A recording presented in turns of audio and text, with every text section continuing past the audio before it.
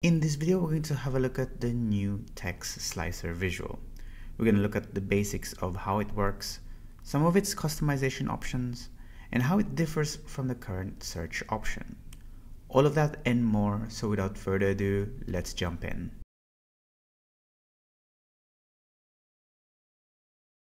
A new visual, the text slicer visual, came out as part of the November 2024 update, which gives you users a more streamlined way to filter your data by simply entering the text. To start using it, you need to make sure that your Power BI desktop is in the November 2024 version or later, and you enable this feature under the settings because this is in preview features at the moment.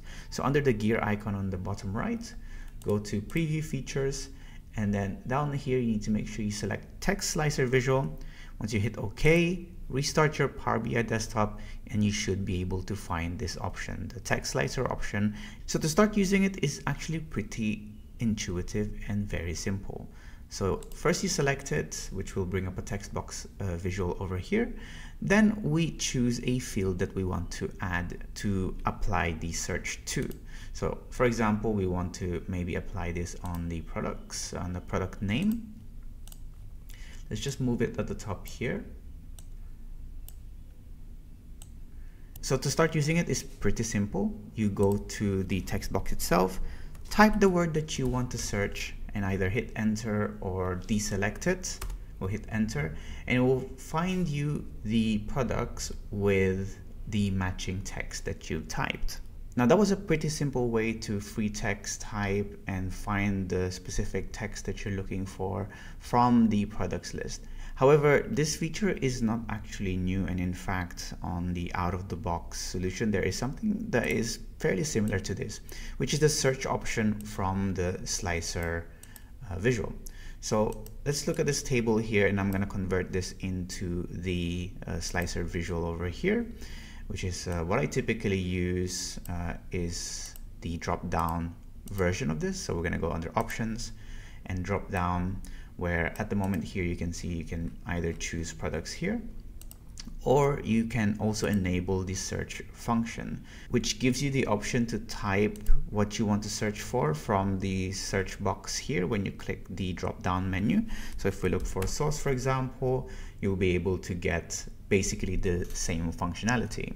However, as you've noticed, it has some kind of key differences in how it works. So first of all, when we typed our search from the search box here, all we need to do was hit enter after we've typed our text.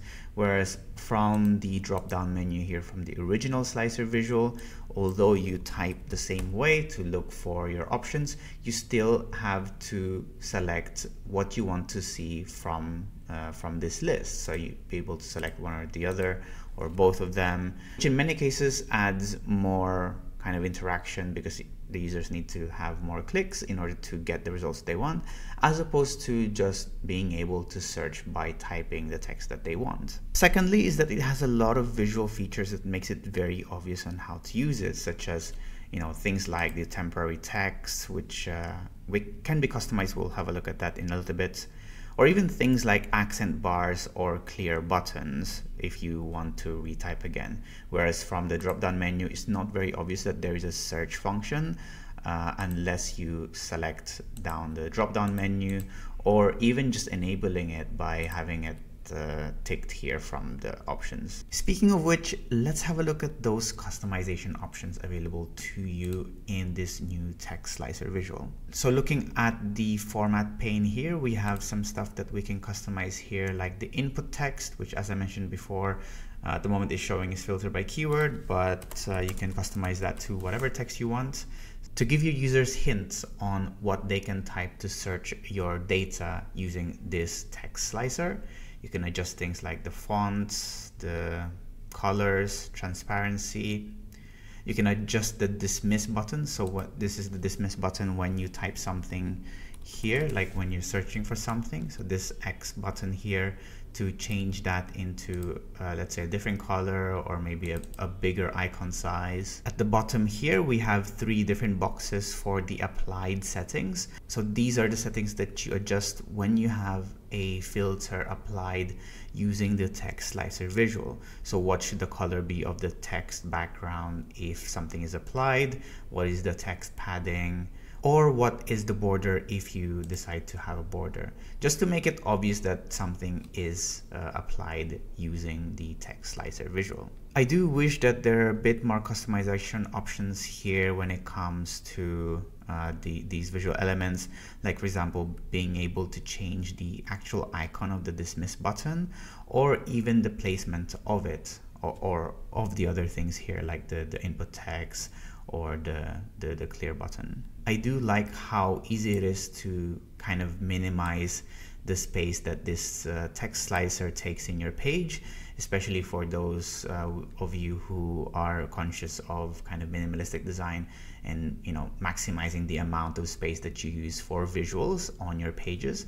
This basically perfectly slots into your header parts of your Power BI reports, where, you know, your titles and your logos would normally be.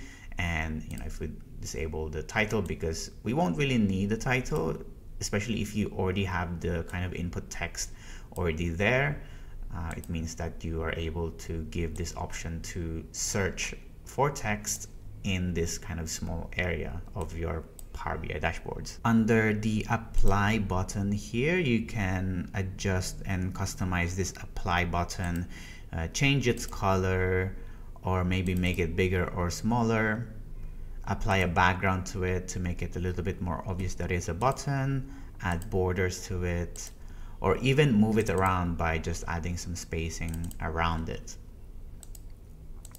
In the input text box, you can customize a bunch of things like adjusting the background, adjusting the borders, or even adding a focus accent bar, which is basically a colored bar that shows up when you select the text slicer, just to show that you have this focused on at the moment.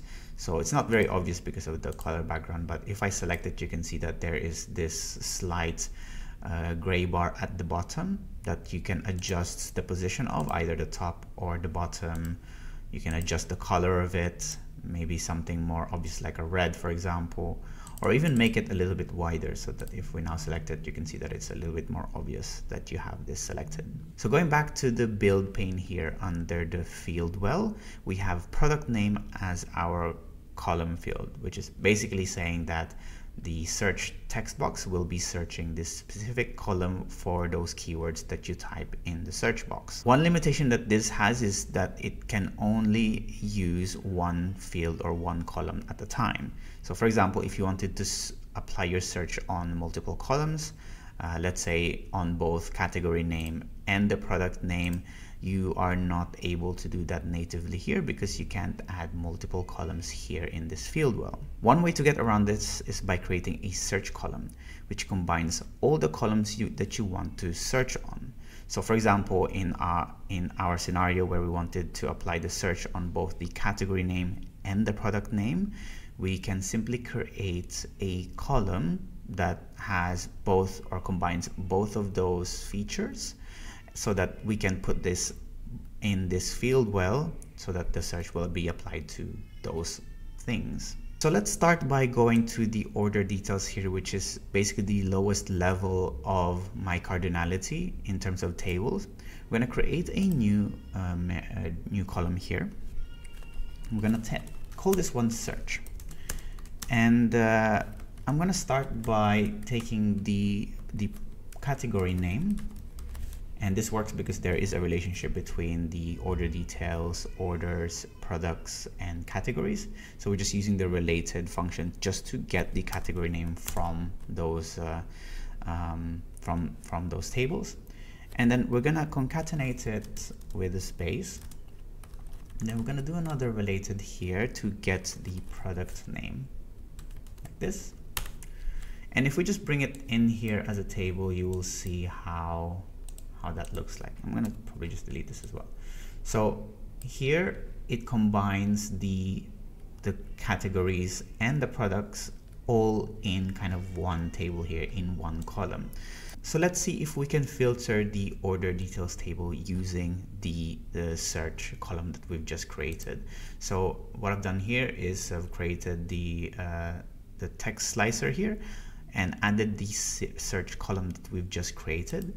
And now let's try to look for any categories or any product names that have, let's say, C in their keywords. So if we hit enter here, so you see it doesn't just give us seafood, where obviously C is. We also have condiments, where it's showing us this condiment because it has seasoning here, which is kind of part of the text C. So that is a pretty useful way to get around this one field limit. The same trick that I used in one of the dashboards that I've created in the past, where in the reviews section here, it's not a free text search option, but it is something that reads at both the title and the body of the reviews here, which like for example, if we click battery here, it looks for filters or it looks for texts in both the title and the body where they mention something about battery, and it basically works the same way. Another feature that I think would be really powerful to add in this text slicer visual is the ability to add multiple word searches. So searches for two separate words, for example, that you can apply all in the one text box, like seafood or produce, for example. And I can show you exactly how that could look like, because text slicers or filters as a feature is not really a new requirement, and in fact there are a bunch of alternatives available to you right now from AppSource, which if you're willing to use custom visuals, is available for you to use. And this is basically where I typically go if I need to use something more advanced as a text slicer. So to access the AppSource, you need to make sure that you have signed into your Power BI account first of all, and then you need to go to get more visuals here from the build pane. From the search box here, we'll just simply type search here, which will give you a bunch of different options that you can start using right now. One of the more basic ones is the text filter, which is one by Microsoft, and it's been around for quite a long time now, and is a very simple search box tool that pretty much works exactly the same way as the text slicer visual.